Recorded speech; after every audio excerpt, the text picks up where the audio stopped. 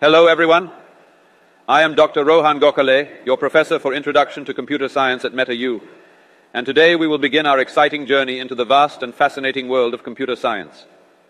Now, what is computer science? Simply put, computer science is the study of algorithms, data structures, and the principles behind the design and operation of computer systems.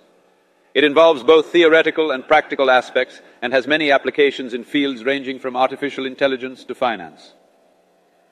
The history of computer science can be traced back to the mid-20th century, when the first electronic computers were developed. However, the roots of the field go back much further, to the work of mathematicians such as Ada Lovelace and Charles Babbage, who envisioned the use of machines to perform complex calculations. In this course, we will cover a wide range of topics, from programming fundamentals to computer systems and software engineering. We will start with the basics, including the different types of programming languages, algorithms, and data structures, and gradually build up to more advanced topics. Now, I know some of you may be thinking, why do I need to study computer science? I just want to learn how to code. Well, my dear students, let me tell you that computer science is much more than just coding. It is about problem solving, critical thinking, and creativity. It is about developing the skills and knowledge necessary to tackle complex, real-world problems and create innovative solutions. And if I may add a witty joke here, if you think about it, computer science is a bit like magic. You type some lines of code, and suddenly the computer does exactly what you want it to do. Of course, there's a lot of hard work and frustration involved, but when you finally get that code to work, it's a magical feeling. In conclusion, I am excited to embark on this journey with you all and to introduce you to the wonderful world of computer science. Let's get started. Programming is essentially the process of creating software that can be executed by a computer.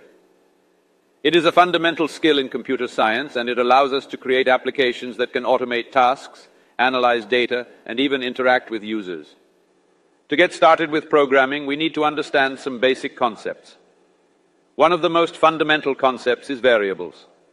Variables are used to store data and give them names so we can refer to them later. For example, we might have a variable called x that stores the value 10. Another important concept is control structures, which allow us to control the flow of our program. This includes things like loops, which allow us to repeat a block of code multiple times, and conditional statements, which allow us to execute different blocks of code depending on certain conditions. Of course, we need to write our code in a programming language that the computer can understand. There are many programming languages out there, but in this course we will be using Python, one of the most popular programming languages for beginners. Python is a high-level programming language that is known for its simplicity and readability. It is often used in scientific computing, data analysis, and machine learning. And the best part is it's very easy to get started with. Now, I know some of you may be feeling a bit intimidated by the idea of programming. But fear not, my dear students. Programming is not as difficult as it may seem. And with a bit of practice, you'll be able to write your own programs in no time. And if I may add a bit of humor here, programming can be a bit like baking a cake. You need to follow a recipe or algorithm to get the right result. But there's also some room for creativity and experimentation. And just like baking a cake, sometimes your program may not turn out exactly as you planned. But don't worry, that's all part of the learning process. In conclusion, programming is a fundamental skill in computer science, and it allows us to create amazing things with computers. I hope you are all excited to dive into the world of programming with Python and learn some programming fundamentals along the way. Let's get coding. Computer systems are the backbone of modern technology, and understanding how they work is essential for any computer scientist. In this topic, we will dive into the inner workings of a computer system, from the hardware to the software. At a high level, a computer system consists of three main components: the input-output devices such as the keyboard and monitor, the central processing unit CPU, and the memory.